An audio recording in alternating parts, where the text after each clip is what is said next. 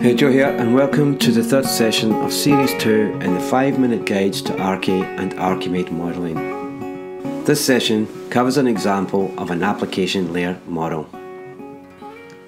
The application layer is a middle layer between the business and technology layers. The business service function or event is enabled by an application to support end users. The application will have a specific function to support the business event and hold or master specific data relevant to its function. The application is most likely to interface and exchange data with other applications and will typically be designed for access from a particular device such as a desktop, mobile, scanner, etc. The application will often need to connect to servers represented here as a node, such as an application or database server.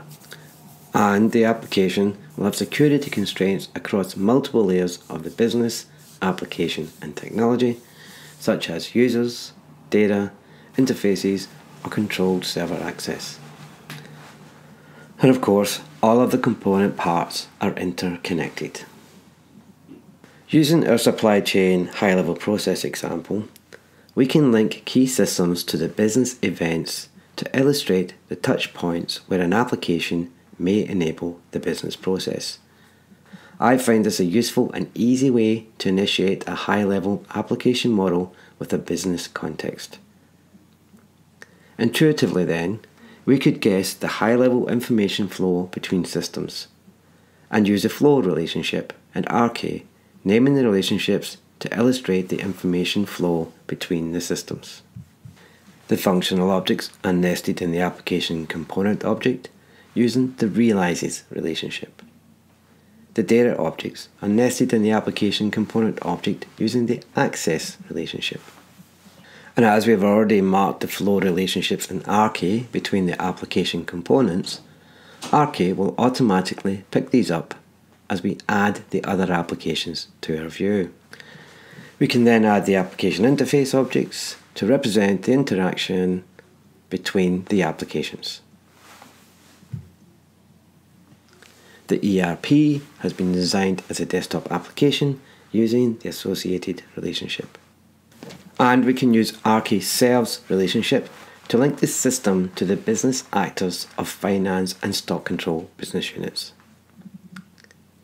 The application and database servers are composite nested relationship nodes of the ERP server, and they serve the ERP system.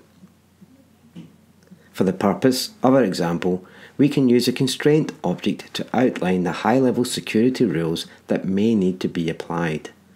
But as ever, there is nothing stopping us from using another object, such as technology or application function, that could represent these at each of the relevant layers.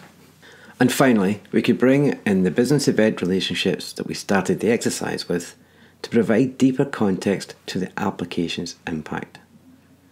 One of the great advantages of modelling with the Archi tool is the ability to incrementally build out a model and reuse relationships already defined.